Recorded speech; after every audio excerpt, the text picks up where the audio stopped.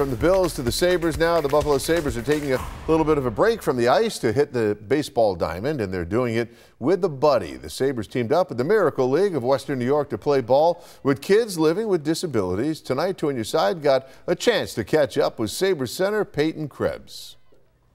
I think it just shows, we want to be a part of the community, and these little things, doing this, allows us to connect with more people each and every day, and we look forward to doing it every time.